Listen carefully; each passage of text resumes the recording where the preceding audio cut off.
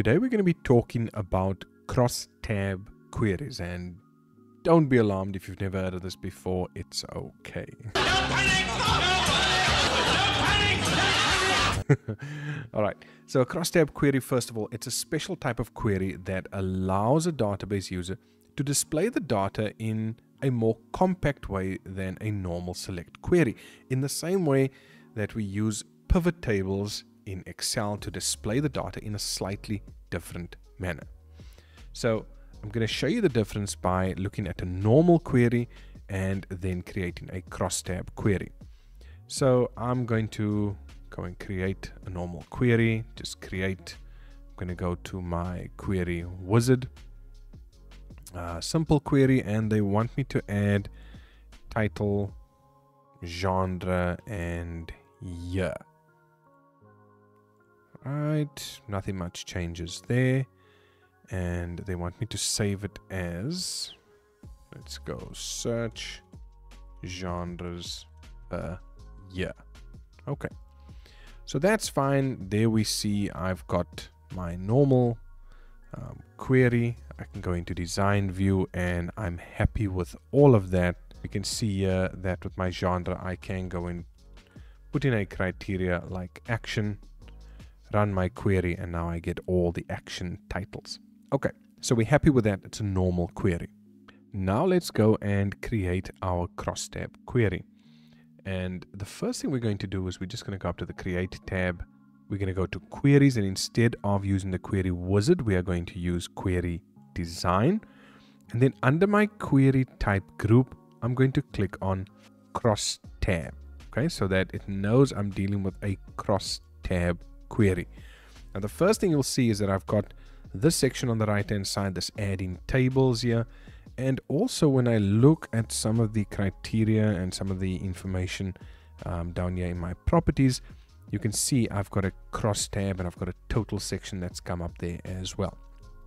So just bear the following in mind, that with my crosstab query, each one of these queries must specify three things. Number one, a row heading field. This is a field that will be the first column to serve as the row labels. Secondly, column heading field, which is a field that will serve as the column headings for each row. And then a value field, and this is the field whose values will be summarized in those rows and columns. And this is where we're going to use like count, average, max, min, whatever the case is. So for the purpose of our example, they want us to use and add the movie table. So I'm going to go up here to tables. I'm going to click on movie because that's really the only table that's in this database. And I'm going to say add. Now what's going to happen? They want me to add year, genre, and the title fields. So yeah, I've got my fields. Yeah, I can see the table that it's coming from. And with each one, it's saying group by, but we're going to leave that for now. We want to go to crosstab, and look what happens when I click on that down arrow. What are those three rules I mentioned? All right, three things that the crosstab query must contain. So they tell us that the year field, that must be the row heading.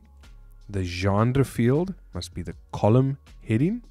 And our title, we want that to be the value. Okay. Also, with title, we just need to group it by count because that is the formula that we want in there. Okay. And when we are done with that, we can click run. And there you can see my crosstab query. So you can see now, if I go into the design view, you can see if we go and we analyze this now, the field was year. That was to be the row heading. So we're looking at the years over here. And you can see for 1986, there was one action, one fantasy. Do you see how it's just displayed in a different way? The genre then becomes the column headings. So here are my column headings going here.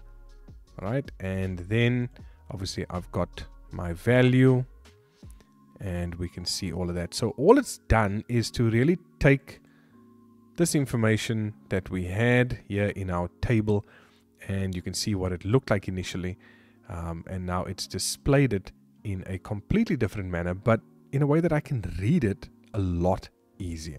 And that's my Crosstab query.